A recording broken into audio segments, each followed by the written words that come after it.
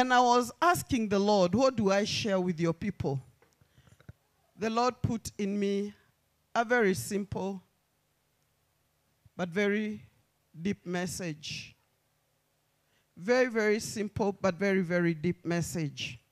In the book of Isaiah chapter 1, and today I recognize it's a Women's Day and I honor every woman in the house, glory to God. And I honor every man in the house, hallelujah. You know, if you don't honor these men, we will not be anointed. Hallelujah.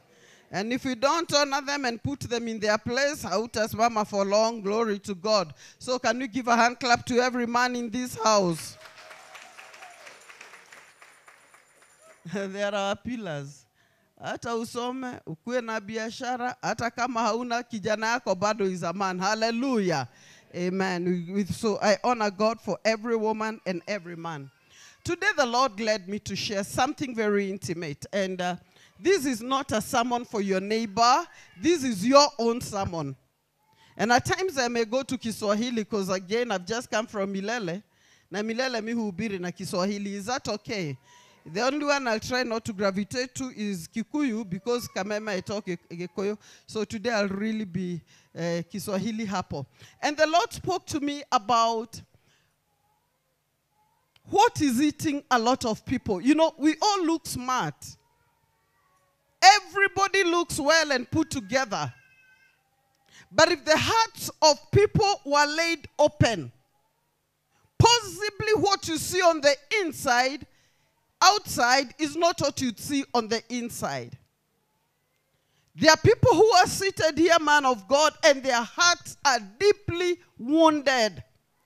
So deeply wounded. You've gone through an experience and you don't even know what to do with yourself because the wounds are so deep. And there are times when you cannot be able to move from one dimension of your life to another because somebody wounded you.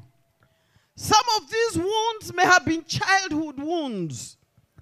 One of the things you are learning in psychology is that a lot of the trauma that may have happened at this age, you see these beautiful girls, somebody may just come and shout at them, "Keti chini, kutoka hapo achukie kanisa, tuko pamoja."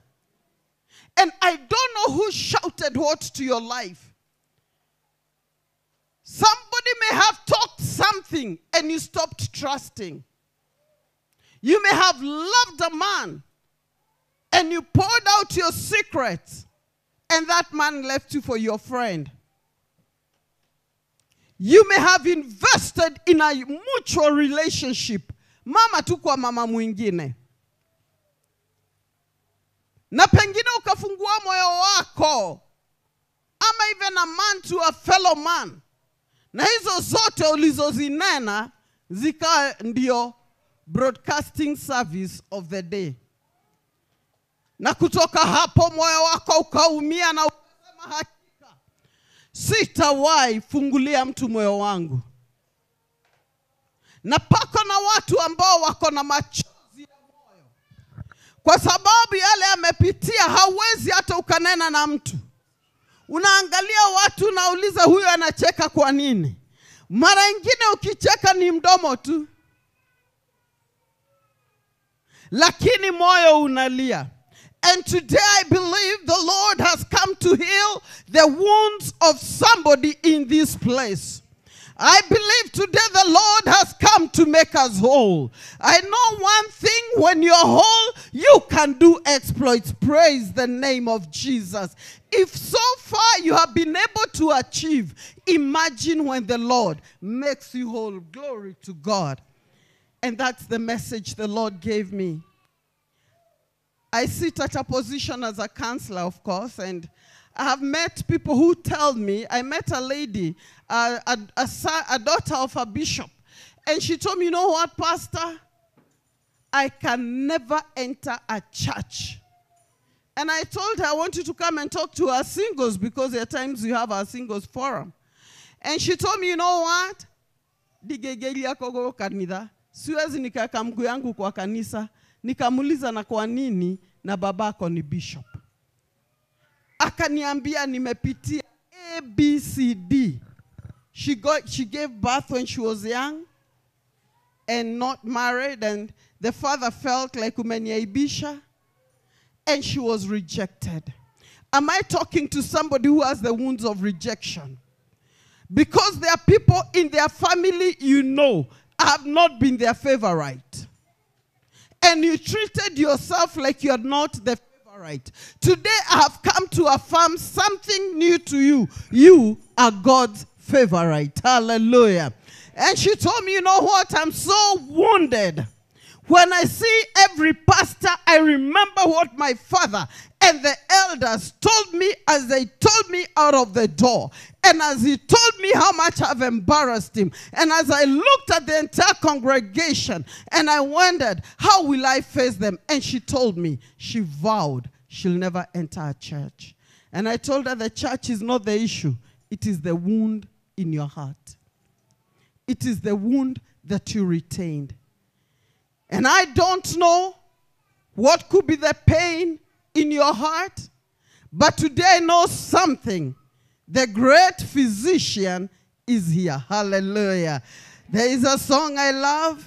It is called The Great Physician is the Lord. Hallelujah. The great physician. Najua?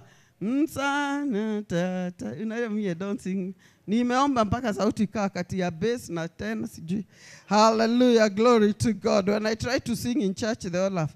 Hallelujah, but I used to sing when I was small. Hallelujah, glory to God. But I'm a preacher, not a singer.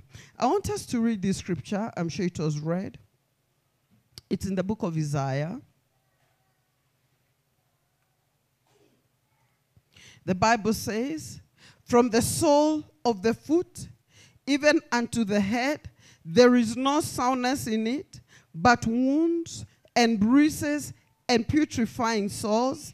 They have not been closed, neither bound up, neither mollified or soothed with oil.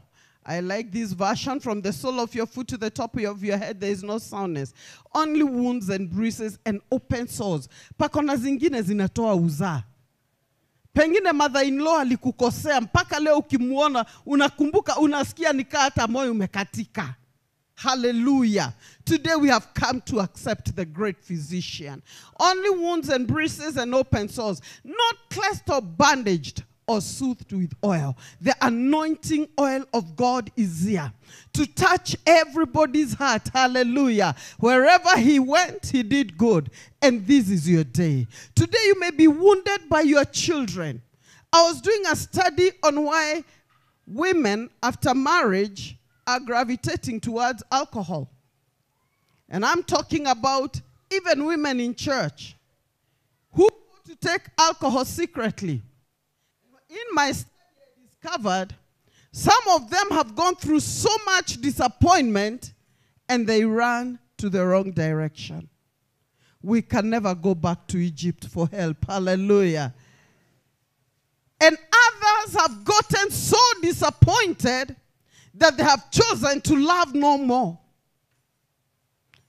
And according to the research, it was showing that more women are wounded after marriage than before marriage. And so many of them are carrying wounds that they can't talk about. And I asked so many, what is the cause of your wound? And number one cause of wounds was words that have been spoken by those whom they love. Glory to God. Words that have been spoken by those whom they love. I would like us to read Zechariah, then I can flow. Zechariah 13 and verse 6. And one shall say unto him, Zechariah 13 verse 6, what are these wounds in thine hands? Then he shall answer, those which I was wounded in the house of my friends.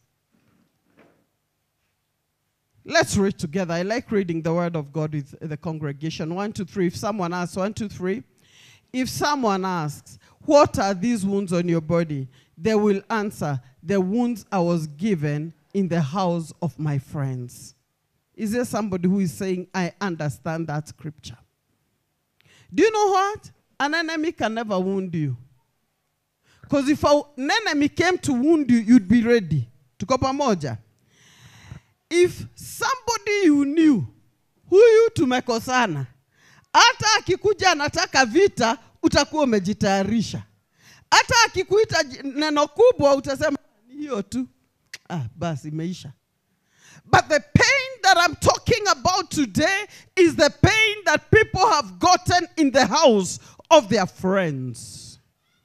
This could be a parent. I know parents have lost patience. Children have misbehaved. And they've lost the grace and the patience and the kindness. And kind words are very few in our generation. Who will tell you a kind word? As a parent, when was the last time you called your children and you told them, I love you? And especially that one who looks like they're not doing too well. We want our children to aim at the societal level. Ili society iseme watoto wake ni hawa. Na hilo wakati unaona pengine mtoto mmoja amepaa kuliko mwingine, mwenye ako chini, yale maneno tunatumia wakati mwingine inawaumiza, inawaacha na vidonda, and the spirit of rejection. We cannot be equal, and we can never be equal. And many times, children have been wounded by parents because perhaps they're not performing too well in math. And you know, parents, when we reprimand children, we talk like we had everything 100%. Am I talking to a parent? Na sasa wametoa hakili wapi? Either ni wewe, hallelujah. Unajua ni vizuri pia nasi tujiite kama mkutano. Ujiulize math, ni wakati gani ulipata 90%?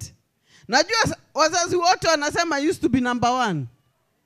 Ni kama hiyo class ilikuwa na number 1 of parents. Lakini ukweli, one child went to the grandmother's place. Kwa shosho. Na akapata a very old box. Kwa shosho. Akaenda akapata ni report forms za the dad. Akaona, number 1 is this, number 20 out of 25. Akaangalia math, alikuwa na chapo. Akaangalia English, CRE alikuwa na jaribu. It's true story. Baba akakuja closing day. Mtoto alikuwa anajua ameperform better than what the father used to do. Baba alipomuitisha na anamwambia kama umeanguka na kuchapa, the first thing alipeana ni report form ya baba. Kaambia, daddy, hii ni yako. Sasa kulingana na hiyo, sasa hii ni yangu. Unaona nimejaribu kukushinda. Are we together? We need to appreciate. Am I saying we push children to study or to become their best? No. We motivate them with love and understanding and kindness. Words of grace and words of kindness. And I want to speak to every parent in this house. The greatest reason children have gravitated towards drugs is because they have too much cortisol. It's a stress hormone. Stress imekuwa juu. But today, if you spoke to that child with love, the wounds will begin to heal. I talked about women, and not the women in this place. Kwa hivyo mbaba usitoke hapo na mwambie, ebu akikuja, ebu open your mouth, unanukia kai inanuka pombe. Hapana, hawa ameokoka. Glory to God. Hallelujah. We are just educating ourselves. Hallelujah. And a lot of women are sitting here wounded. Number 1 wound in the hearts of the women is the closest friend, the husband. Or the boyfriend who left you. But today we have come to let go. Hallelujah. And Jesus said, come unto me, all ye that labor and are heavy laden, and I'll do what? I will give you rest. Today, allow the rest of God to get into your heart. Let me tell you, church, every wounded man will also wound. Wounded people will wound. And that's why we don't have kindness in our generation. People are wounded from the political status down to the grassroots. Their wounds. What happens when a heart is wounded? Number 1, it blocks love. It blocks love. Number 2, it blocks people. And do you know the people at times we block? They could have been your destiny connectors. Many times you have blocked the people who are going to be a blessing to us. We have blocked divine opportunities because you are wounded and you look at somebody and you say, hata huyu anataka kunitumia, anataka kuniumiza. Kama ni kazi ulimtendea mema, tenda mema, nenda nini zako. Wait for the Lord to repay you. And many times you have missed out on opportunity because opportunity knocked at the door. Your heart was not ready. The first thing, we judge them according to our wounds. We judge them according to history. But the Bible says, behold, I do a new thing. Can't you perceive it? We need to allow God to do a new thing. So that when you worship him, you have the joy of the Lord. When you sing to him, you have the joy of the Lord. When you are walking, you are speaking songs, hymns, and spiritual songs. Hallelujah. One of the reasons why people are aging earlier than their time is because of the burdens that they have carried. For me, I feel so young, by the way. I'm only turning 56. Only. Yeah, only. Glory to God. Because you are as old as your weight on the inside. There are children of 20 to 25. Huwa mtoto hata ukimwangalia hivi, mkihubiri juu ya kurudi kwa Yesu, hiyo wimbo inamuinua kwa sababu amechoka. For me, I have learned a secret. I ran to the cross. Nimkimbilie nani? Nimkimbilie Yesu mwokozi wangu. What happens when your heart is wounded? Utamkimbilia nani? Nitamkimbilia Yesu. What am I going to do? I will leave it there. But this is what happens. A lot of people walk into church, man of God. And I want a person I can use as an example, kindly. Who can I use as an example? Somebody, just a volunteer. Yes, Sister Lucy. I like teaching with AIDS. Now, assume hu ni mzigo. Assume hu ni mzigo wako. Umekuja na ingia na mpaka hapa. Toka pale tu. Umekuja kwa maombi. Na umekuja sasa kuomba Mungu akutolee mzigo. Si unaona amebeba mzigo, mikono yake haina nafasi. Anakuja anaomba, alafu akitoka anatoka na nini? Na mzigo. So tembea kama umeenda na mzigo, but utanipatia notebook. Sasa ameenda na nini? Na mzigo. Ni mara ngapi umekuja umeomba na umerudi na mzigo? Following time unakuja unaombea the same issue. Unakuja na mzigo kwa kanisa, unaomba, lakini ukitoka unasema he. Hapana, wacha tuziachie Mungu. Wachia Yesu atawale, atawale, atawale, tumwachie Yesu mwachie Yesu atawale. Bwana Yesu asifiwe. It gets to a point when you call for a meeting between you and yourself, and you go to the altar of God or the place of prayer. And you tell God, I've been wounded by my own family. My brothers and my sisters that I thought were going to support me, wameniachilia when I thought I needed them most. Am I talking to somebody? The people who I thought were going to give me counsel. Na nilikuwa najua hata nikipitia hii ni hao atasimama na mimi. Instead, ni wao walinena kinyume chako. Siku ya leo tumekuja kuiacha. Hallelujah. So that your life you can run and not get weary. Mtu mwenye ako na mzigo na vidonda, sahi ukimwambia kimbie, atashindwa na mbio. And that's why at times we are lagging behind in our schedule with God. Why? Because there are times when God would want you to run. The Bible says, them that wait upon the Lord, he shall renew their strength. They shall mount up with wings as eagles. They shall run and not get weary. They shall walk and not faint. And they shall, but remember, mount up with wings. Then you can run and not faint. Hallelujah. Kile kinafanya saa ingine tuna lag behind. Saa ingine tunasema, Jehovah, you don't answer my prayers. Kwa sababu anasema, kwanza wewe pona. Uko emotional ICU. Pako na watu wanatembea lakini wako spiritual ICU. Mtu wako ICU hata akiomba apewe shamba, si ataambiwa kwanza apone. And today we need to let go of everything that has held us down. Kutoka mwalimu wa primary. Niliona mtu akiongea juu ya mwalimu wa math. Nikasema issue sio mwalimu wa math, issue ni wewe.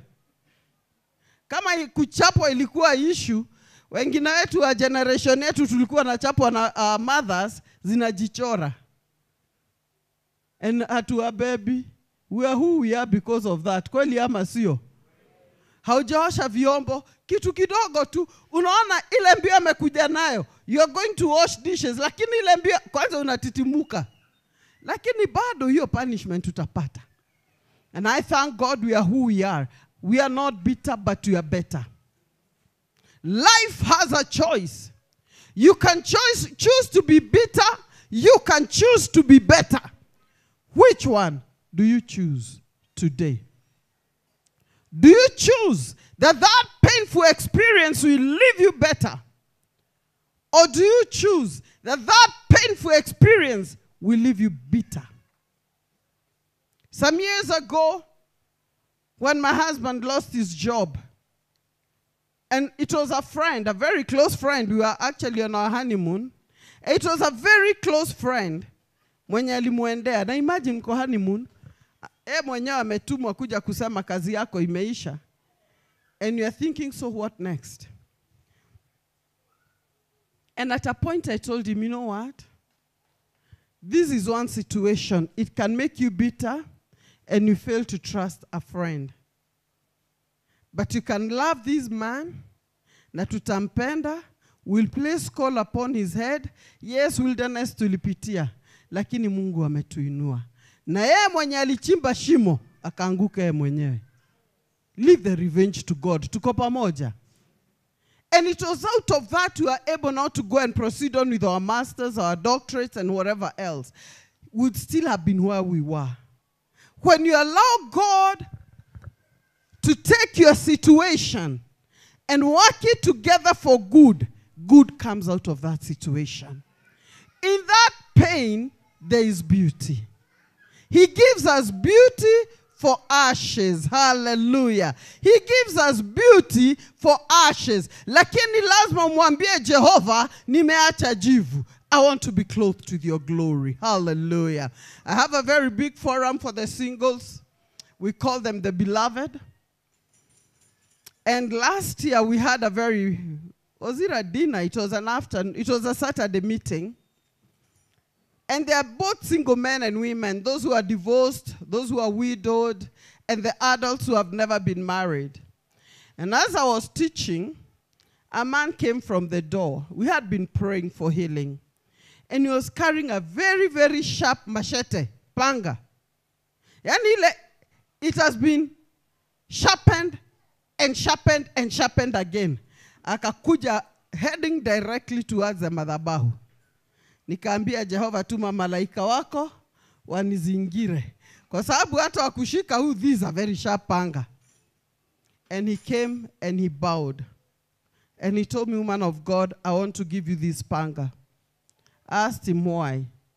And he gave me a story. He gave everybody a story. And he said during the COVID, he was to go to China to bring in some goods.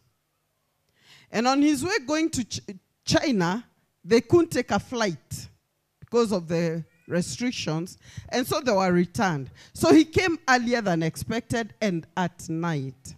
So when he went to his house, they have a house. Na zingine hapa za rental. So when he went to his house, it was locked. He knocked and he discovered there were even no lights.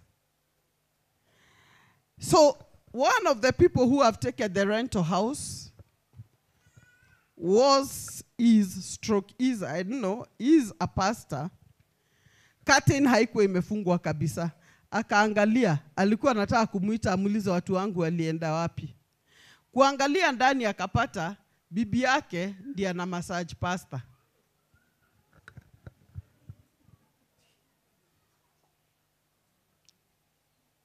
Can you imagine? Can you imagine the pain?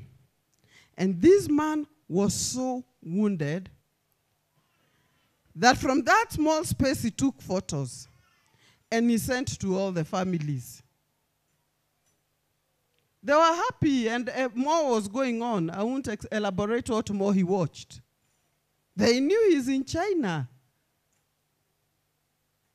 And from that time, early in the morning, because he actually took a taxi and went to the nearest place he could now get a place to sleep.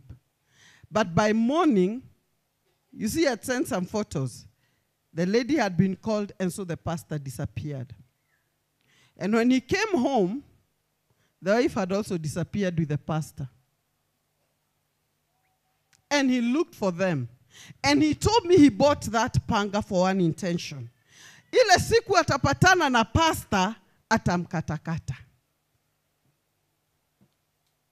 But that one day, as we were preaching and praying for wounds to heal, his heart was healed.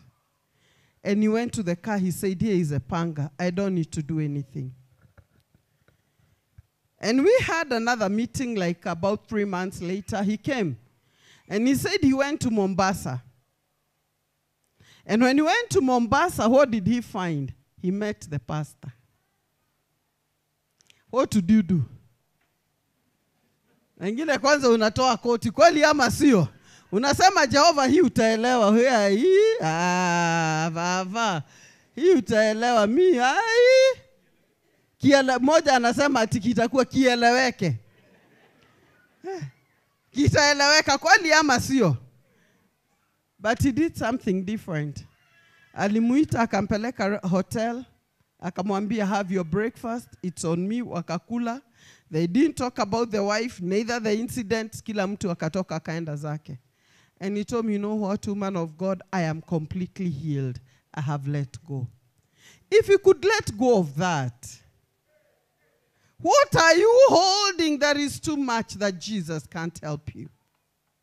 And immediately he let go, his business lifted to a new level. Immediately. He tells me he doesn't even know where they stay. He has never seen the wife since. And that is it. But he is free. Do you know, not every prison has walls. Zingine tunajitengenezea prison. Your heart can be a prison without walls. You have locked yourself in with bitterness. You have locked yourself in with pain. And one of the results of bitterness, according to the book of Hebrews chapter 12, the Bible says one of the results of bitterness is that grace is disconnected from your life. When the grace of God is disconnected from your life, what else do you need? You begin to fail. When we are wounded, the nearest thing we know to do is to hate. Kweli ama sio? Unajua saa ingine tukiwa kanisa tunakaa, mimi hata niko sawa. Lakini pako na dada hauwezi ukaketi karibu na yeye. Unaona ameingia unatema ameketi pale na unaenda hii. Ama kwa estate. Na sana, you know mama tuko na tabia ingine haieleweki. Utaenda, kwanza ukijua mko na kutana na huyo mama mnakutana. Unaenda hata unaweza ukachukua ka dress kwa loan. Kweli ama sio? Umshtue. Ajue hata mimi niko. Naye Mungu ni nani? Hiyo siku hata kuja. Unabaki kulipa loan. Unabaki ukilipa loan, unachukia nguo. Inakukumbusha inakukumbusha that incident. hata unahama estate. Atu alisema mimi ni broke. You live beyond your means. I want to prove a point. Never prove a point to anybody. Live according to God's level for your life part time. Hallelujah. You know, when you are not wounded, you have nothing to prove. But if there is something you are trying to prove to somebody, atuacha ninunue gari. Nikinunua, ule neighbor alisema sisi familia yetu haitawahi nunua gari. Nitapitia hapo pole pole. Pole pole. Pole pole. Na Mungu anafunga hiyo loan na anabariki your neighbor. Anapitia mbele yako pole pole. Pole pole. Unashinda ukiambia Mungu na nini kai. Kwani haunipendi hata haunijali. Because God looks at the motives of our heart. May every wounded heart find its healing today. Praise the name of Jesus. I can see my time is gone. But I want to read a scripture. The Bible says in 1 John chapter 3 and verse 14. We know that we have passed from death unto life because we love the brethren. This is the first test. That you have passed from death to life, loving the brethren. Has he told us which brethren? No. Including huyo. There are men today who are still bitter. With a lady mwenye alikukata. Now, you are married. What's your issue? Naangalia unasema, lakini mimi yule nilikuwa roho yangu napenda. Forget about it. Are we together? Penda mwenye uko na Hata ukipitia hapo kwa unaangalia, especially unavanga kale kashatu najua ni ka occasions. Na bibi hajui. Namwambia hebu hayo ni sababu mnapitia hapo mokoro ine. Na unajua kwa kulikuwa na bibi hata hajui. Hiyo siku unaenda hata pole pole. Pole pole unachukua kauba kutoka pale mpaka pale. Ili utembee hivi ya kuone. Hata kuona. You are abiding in death. There are people who physically are walking, but spiritually are abiding in death. In essence, they remain in death. They are dead. When bitterness and wounds are not healed, they translate to hate.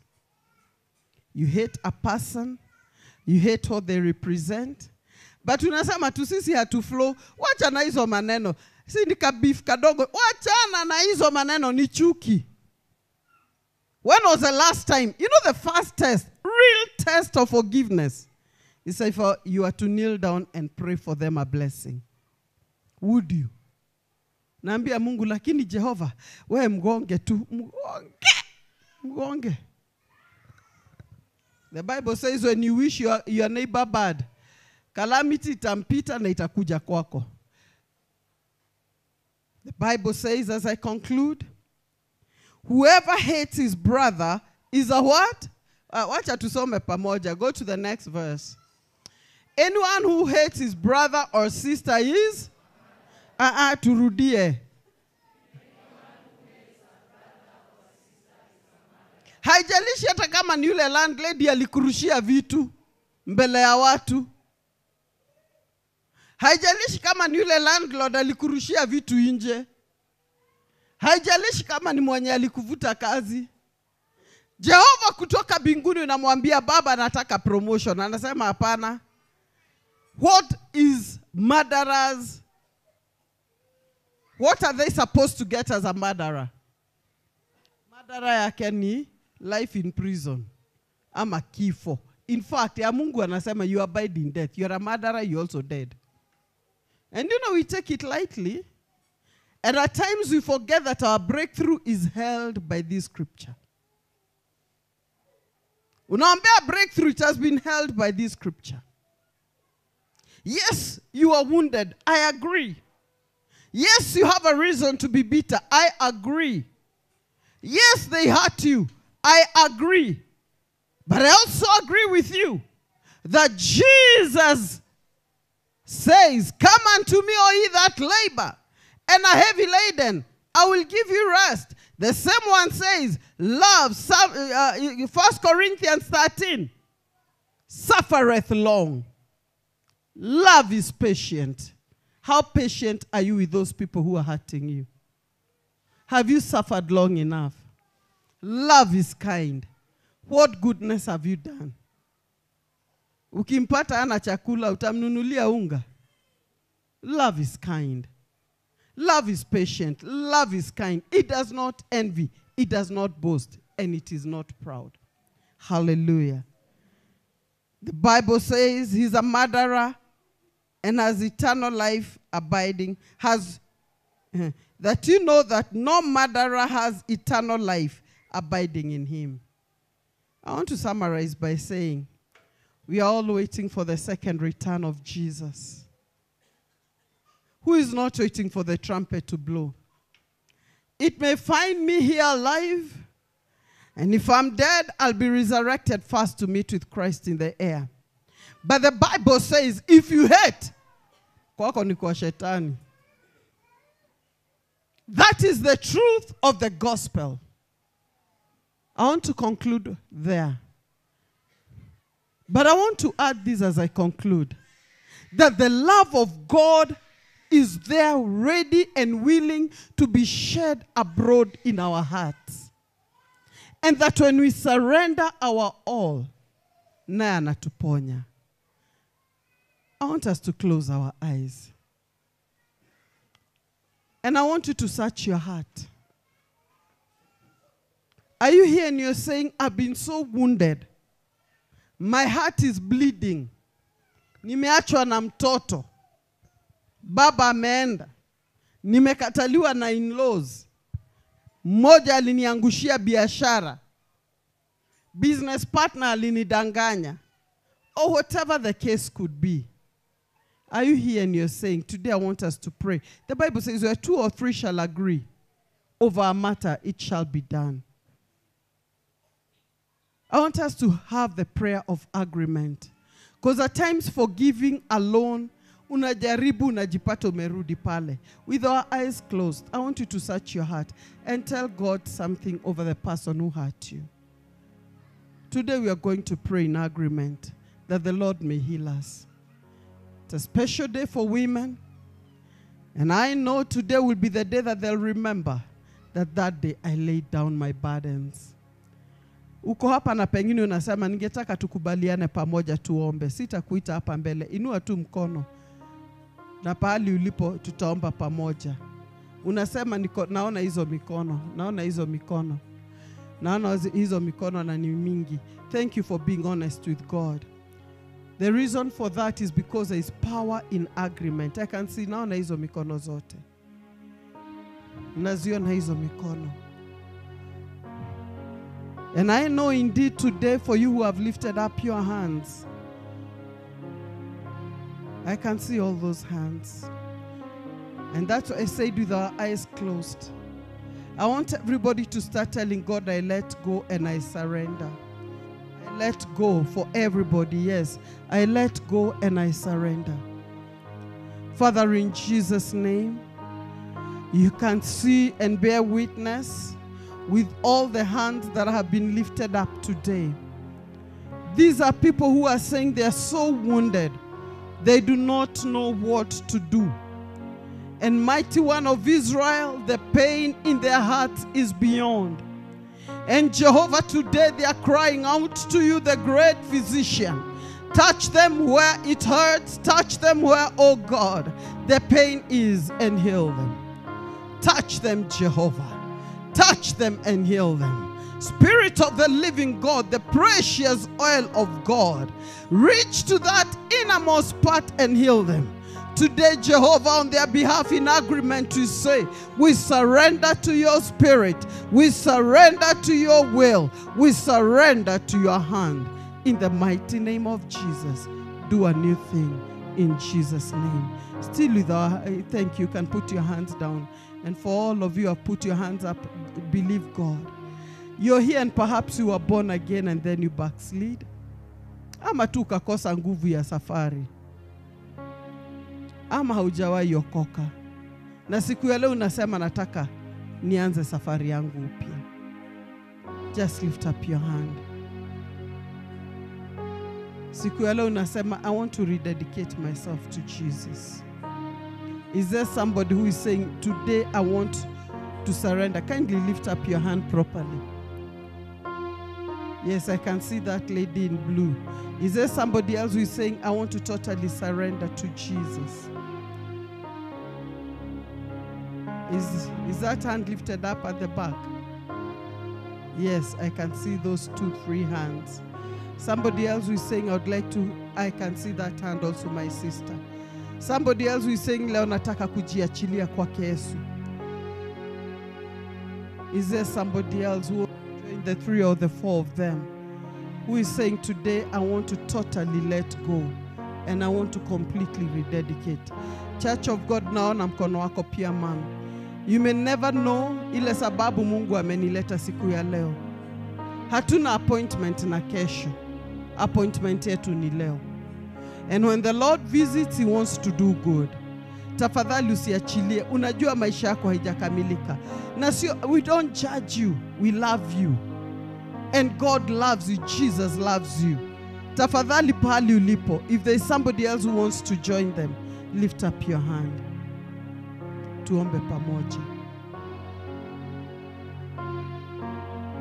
Yes, I can see that. That's the baby. Glory to God. Father, in Jesus' name, for all these people who have rededicated themselves to you, I pray, Jehovah, that you may give them the strength, renew them, revive them, strengthen them. Let this be the day of their testimony, that indeed they have come to meet you at your altar. Every burden that they were carrying, Jehovah, I thank you because today they let go in Jesus' name. And Father, I pray for everybody under my voice. Jehovah, nawaombea nguvu ya kushinda, nguvu ya kuepuka majaribu. And I give you honor and worship, because from today they are going to be stronger than pain, stronger than wounds. And all their wounds are healed. In Jesus' mighty name we pray. Amen and amen. May the Lord bless you.